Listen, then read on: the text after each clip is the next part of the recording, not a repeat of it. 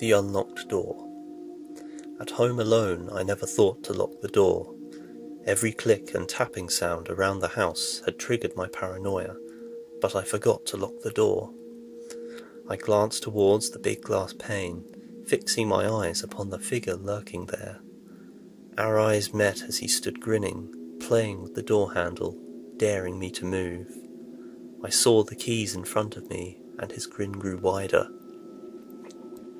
Fear flushed through my body as I expected the man to enter, but the figure just stood there, smearing his hand along the glass and gripping the handle as if ready to open it.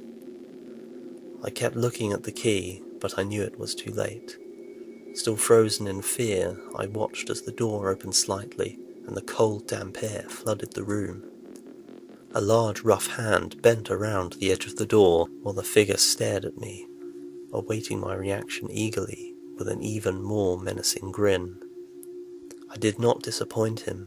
I leapt from my chair and into the kitchen, closing the door behind me. I cowered in the corner of the room, waiting for the door to open, but it did not open. I waited for an hour, maybe 3, without a sound from the kitchen door. I crept with one clenched fist back into an empty dining room. I relaxed my hand in great relief when the intruder was nowhere to be seen, but a feeling of dread still filled me. The key no longer rested on the table, and the doors were swung wide open. The cold and hollow darkness poured in and surrounded me.